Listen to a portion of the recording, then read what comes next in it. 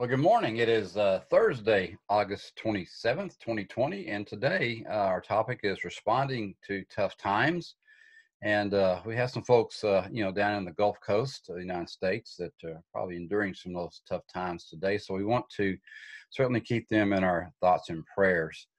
Hopefully, they heeded the warnings and evacuated so that all that really is going to be damaged is property and not loss of life. So, well, let's keep them in our thoughts and prayers today and throughout the coming weeks. Put them on your prayer list. But we're going to be going through Proverbs 3, chapter 5 and 6, which are near and dear to my heart. Actually, the quote on my cap here, Proverbs 3:5. So not relax, God's in control, but it's based on that quote. So let's hop on in there real quick. They kind of just got a couple of verses, but I got a lot of commentary and things to go over today for you that I think will really help you out. Trust in the Lord with all your heart, and do not lean on your own understanding. In all your ways acknowledge Him, and He will make your path straight. All right, well, let's look at those real quick in the commentary. And then I've got another example here with King Solomon I wanted to go over. But if you want your life to be the very best it can be, you must put your full faith in God, rejecting your own limited perspective and honoring Him in every area of your life. So as we go through and look at the different goal areas and success areas of our life, we certainly want to keep God centered in those and have God centered goals, honoring Him in every area of your life. This is the heart of godly living. You submit to the Lord's direction, knowing that He has the answer to your every need and is faithful to provide it. And there's an example in here. We always have these life principles examples in the Life Principles Bible. That's really why I love this thing. And this one is listening to God is essential to walking with God. It talks about King Solomon. He was well known in the Bible, obviously, for his wisdom. And it says, we all need God's wisdom. And when God invited Solomon to ask for whatever he wanted, the king requested wisdom. And you'll find that in 1 Kings chapter 3, verse 9. That God-given wisdom taught Solomon that only a fool tries to solve life's problems without God's help. Anytime we spend wondering about how to get out of a touchy situation is time wasted. God's guidance is more than sufficient for all the tests or trials we might have to face, but in order to benefit from it, we have to seek it out, just as Solomon did so long ago. In this life, tests come in all shapes and sizes, and we certainly know that. Some we anticipate, and others, they just blindside us. Some tests require us to endure. Others involve making the right decision immediately. Regardless of the difficulty, God instructs us to come to Him for the wisdom we so desperately need. And it's kind of funny how things come about. I think I told you before, I never look forward into these devotions because I swear sometimes these things just change as we need them in our life. And yesterday, I very seldom stop mid-chapter in a book, and I just kind of go through chapter a day. And but yesterday I did for some reason. I stopped mid-chapter, and I really didn't know why. I just decided to. And so after I read the devotional this morning, I hopped in here, and right where I stopped was a quote by Deepak Chopra. And it said, our intentions attract the elements and forces, the events, the situation, the circumstances, and the relationships necessary to fulfill the intended outcome.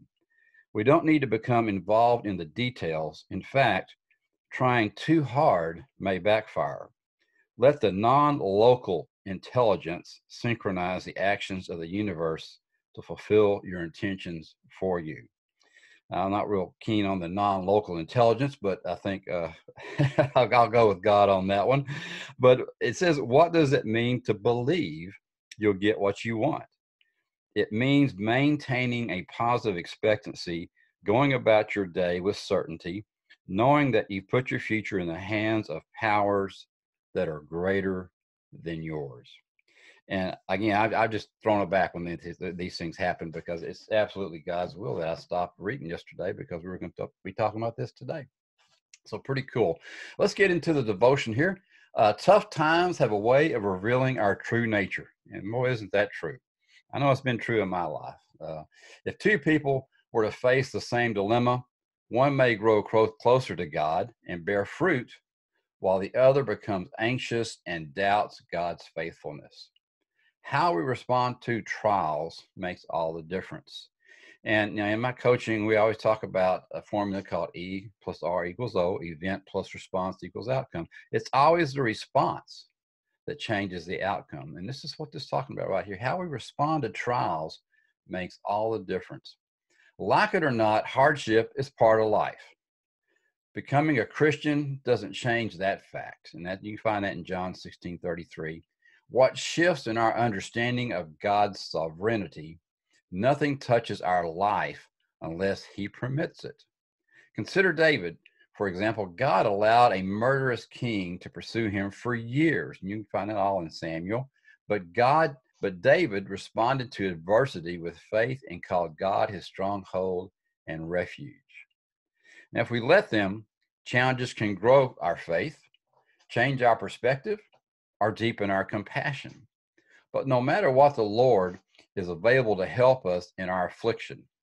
Either we can turn toward him for comfort, guidance, and support, or we can get angry and resentful that we're not being rescued from our valley.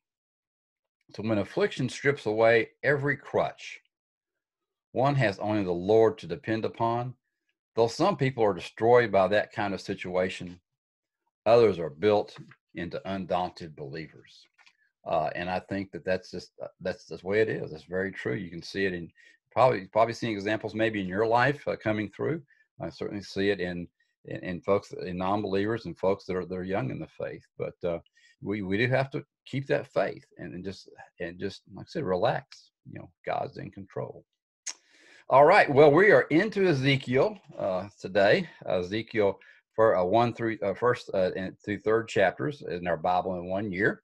And a little bit about Ezekiel, just so you can kind of get into context here. He was a priest and a prophet, really during the darkest days of Judah, which was the 70 years of Babylonian captivity that they've gone in through. And it's broken really down into three different sections.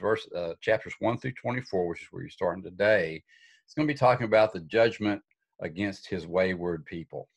So those are predictions of a judgment against the wayward people. And then when you get to 25 to 32, it's really judgment about the nations. And then at the end of it, we start really getting positive. And so 33 through 42, he's predicting God's renewed blessing to the repentant people.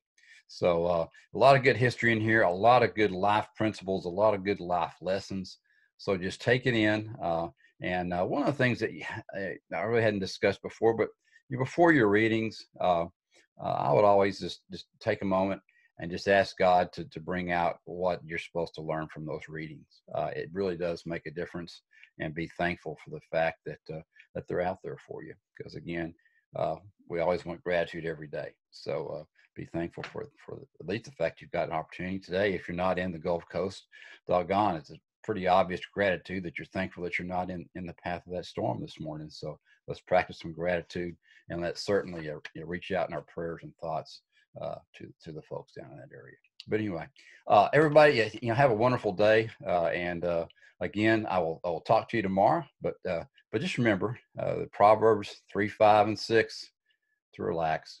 God is always in control. Have a great day.